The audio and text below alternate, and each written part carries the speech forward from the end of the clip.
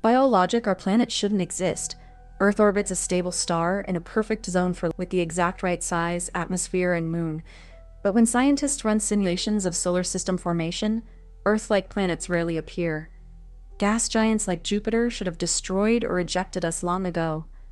Our sun's early run should have stripped our atmosphere.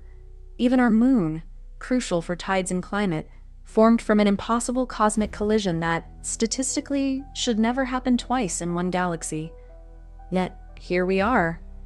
Some researchers call it the rare Earth hypothesis, suggesting planets like ours may be 1 in a billion.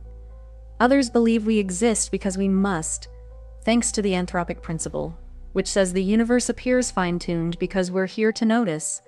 But what if there's another explanation?